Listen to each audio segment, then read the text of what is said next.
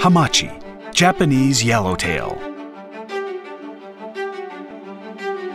Great, the fish not just tasted, but also to work with. It was very rich, buttery flavor, and the quality and the texture of the meat was so firm, but it still just melted in your mouth when you tasted it.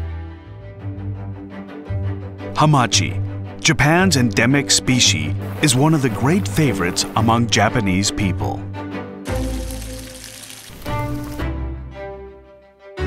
Hamachi has been carefully cultured over the years by artisanal fish farmers. The strong currents across the channel and the perfect water temperature results in plump hamachi. Azumacho in Kagoshima Prefecture produces the largest volume.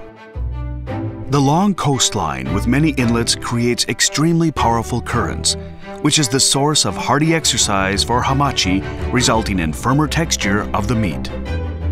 The conditions inside the farms are monitored by cameras, while a cloud system finally manages changes daily. Feeding is the key to the taste.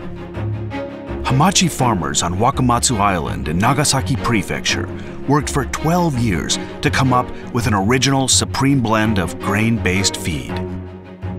The feed was specially developed to create superb quality fish meat.